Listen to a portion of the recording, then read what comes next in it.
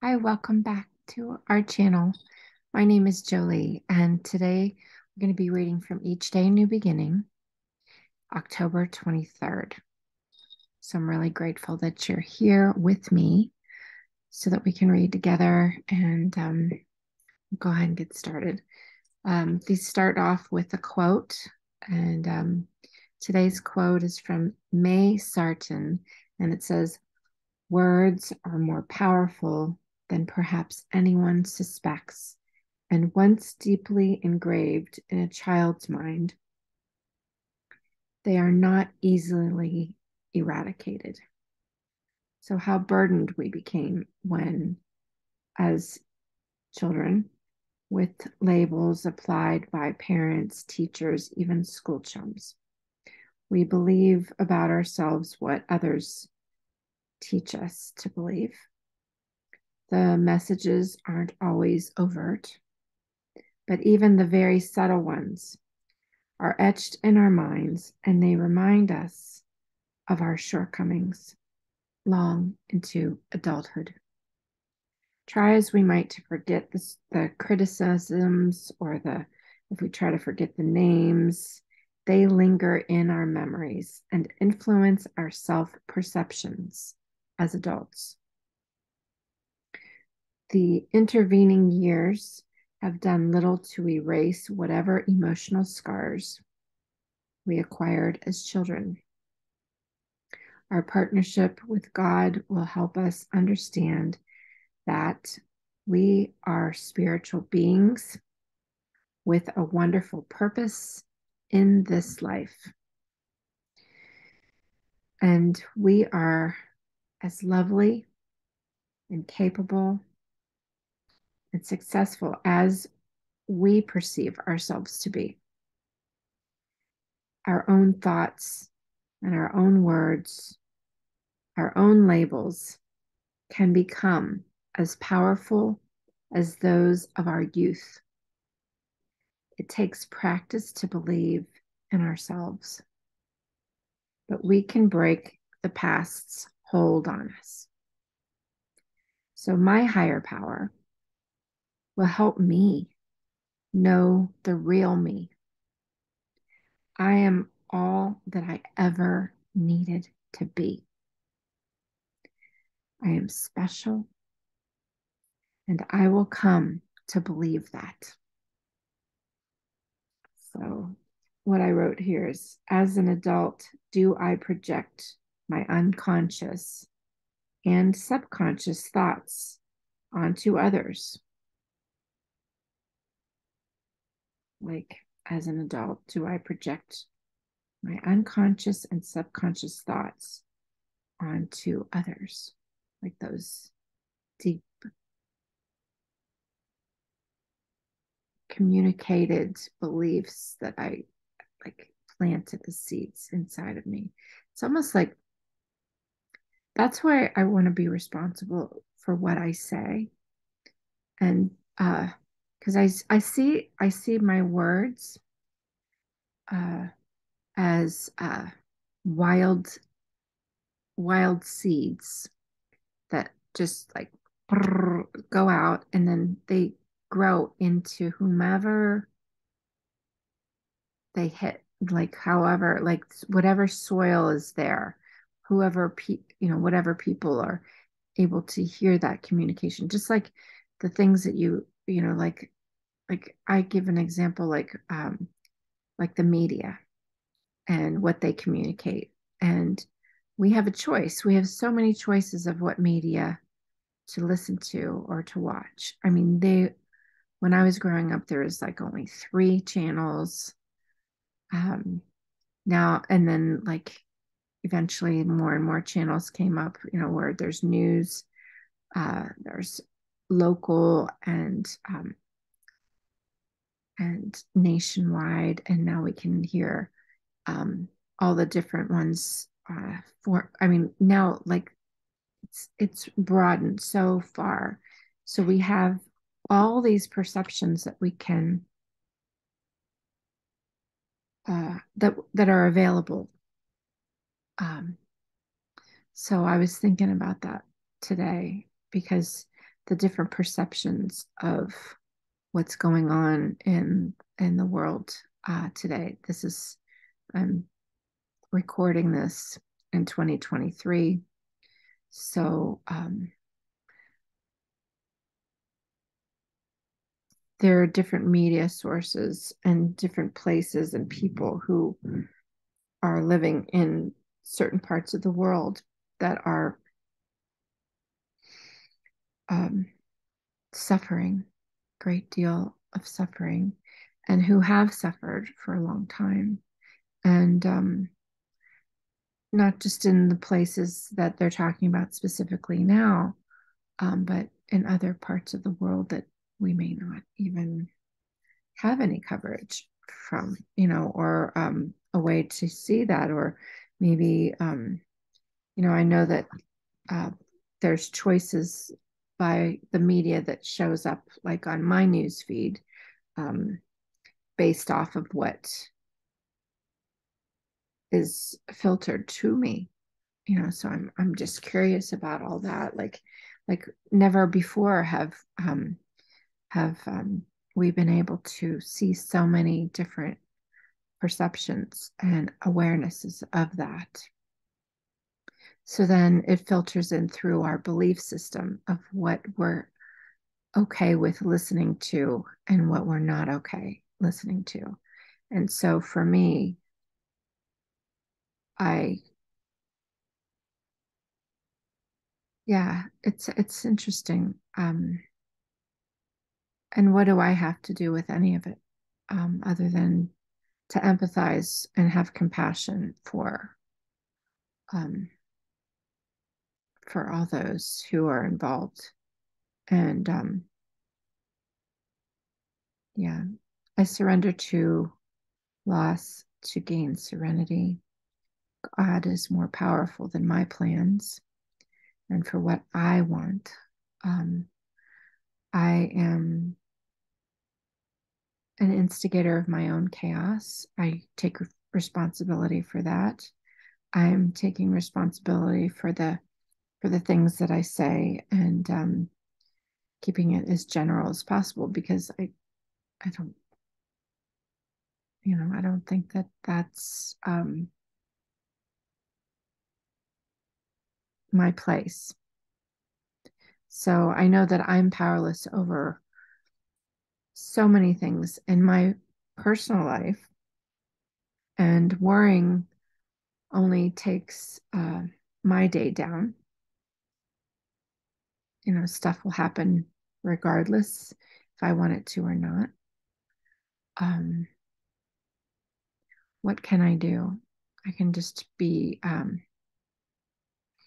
as present as I can with my scenario day, with the people that I interact with, and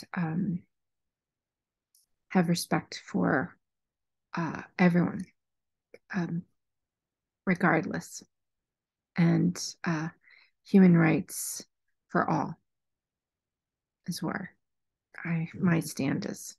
Human rights for all. And uh, yeah. So with that said, let's go ahead and say the Serenity Prayer. I love you very much. What uh, what comes up for you with all this? With the reading, and the reading is: words are more powerful than perhaps anyone suspects, and once the deep engravement in a child's mind, or I was thinking about like how immature even an elderly person can be. I if like, for instance, if I didn't take responsibility for what I say and how I think, and take responsibility for my own emotions, and uh then I'm being immature. Like if I'm saying things to my kids that are like, oh, guess what? Your dad and I are getting a divorce. Have a good day at school. Like my kids said, Mom, do you remember when you did that? And I'm like, oh my God, I am I'm so sorry that that happened. Like, I was an immature parent, and I'm not that person anymore. And I really am sorry. I'm gonna, that's not okay to do. I just want you to know that I acknowledge that, and I'm really sorry. And I'm not expecting them to forgive me. I want to acknowledge that that happened, and not take defense, like, well, I mean, the other the person who told them that stuff when they were little, and it happened, is would have said, because she's still there, oh, well, just get over it. It's in the past. Can't you just like move on?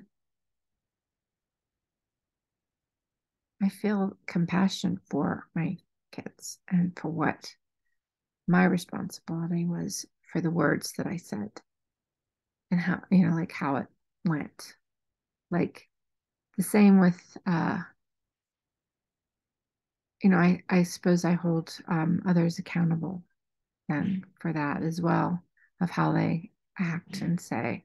But I also know that I can't expect others in my family, or people I work with, or people in the media, or whatever,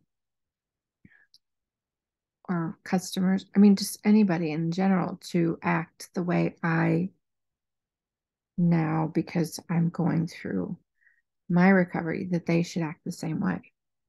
When I first started recovery, I couldn't bear being around anybody who wasn't responsible with their talking. And that's my righteousness. And I've I've soon, as of to this moment,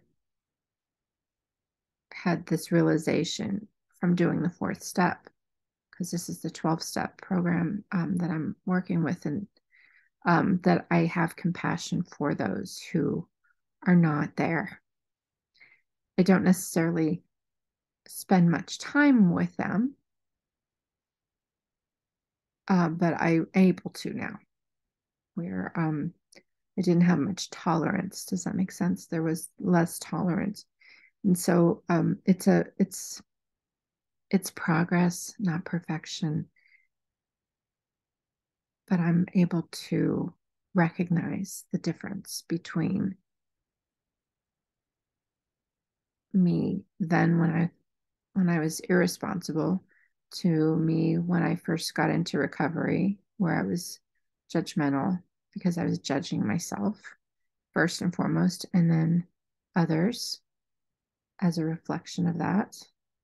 And that's where I think I wrote this here. As an adult, do I project my unconscious and subconscious thoughts on others, like the children? Like, when I expect things I expect them to be more of a mature person than me. Like, is what I'm so, because I'm their mom, that they should know? No. So I'm just I'm grateful that I'm working on myself, because that's all I can do. I can only work on this, my maturity, because I see that in the media, for instance, because it's what I've been seeing, is how they report things, is the catastrophizing, keeping us away and at a distance from God, by catastrophizing, by making things and instigating chaos, and um, causing worry and depression, with how they're reporting and how people talk about certain things. Um, And yeah, I mean, I know that that's gossipy interest, and it keeps things like eating at each other. And I feel that that's very immature. And as a human race, the immaturity of that is, I just feel like that's where that distorted thinking is incessant in most,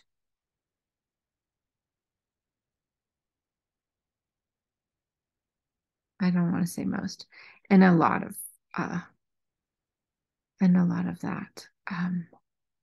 So I think that that's where it's just like it, sewing it in the sickness, keeping it sick. And anyway, that's all I have to say about it. Um, let's say the Serenity prayer. So it's important to for me to just say that, because that's something that I was thinking about when I was on my way to work today. I was like, oh, this like there's like that immaturity that goes through, and it's like without, like, what does that mean? You're immature. I think it's just like not wise. Yeah. So anyhow, God grant us the serenity to accept the things that we cannot change. We cannot change other people, places, things. We can't change their actions, can't change their perceptions.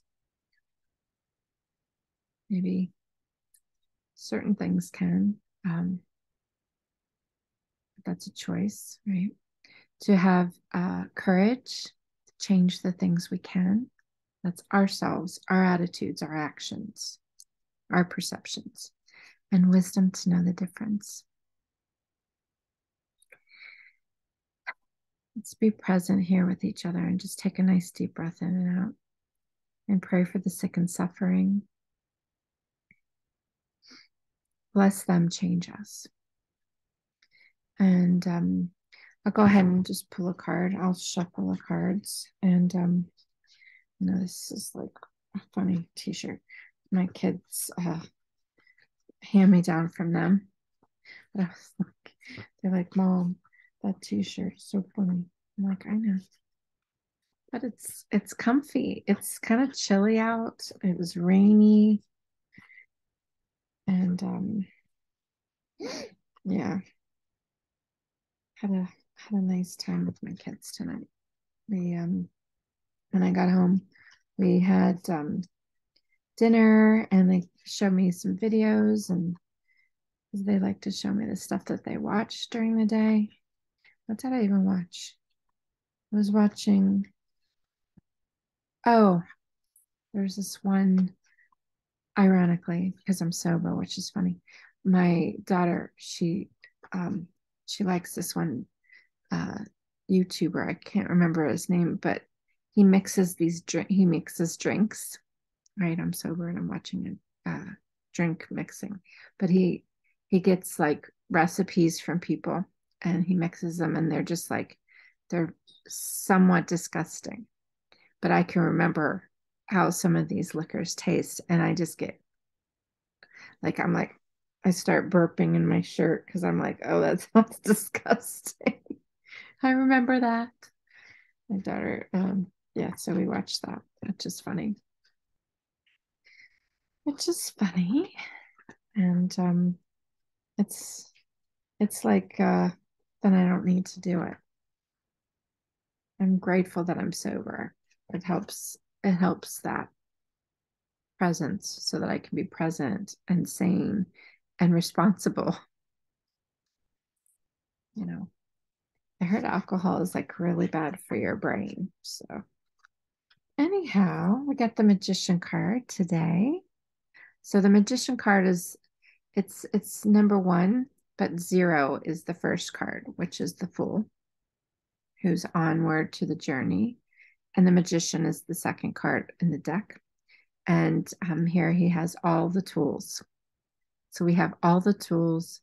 And I mean, he's worldly. He has his red outfit on. He's clothed, not like the fool when he's off on his journey. He's like, you know what? Just gonna wear the shirt on my back and I'm on my way. And here the magician has made a way for himself how he's going to actually uh, make a living, or he's going to use his tools. And it reminds me of like the second house where it's like in astrology. So I do readings if you're interested. That's just email me. It's in the description below.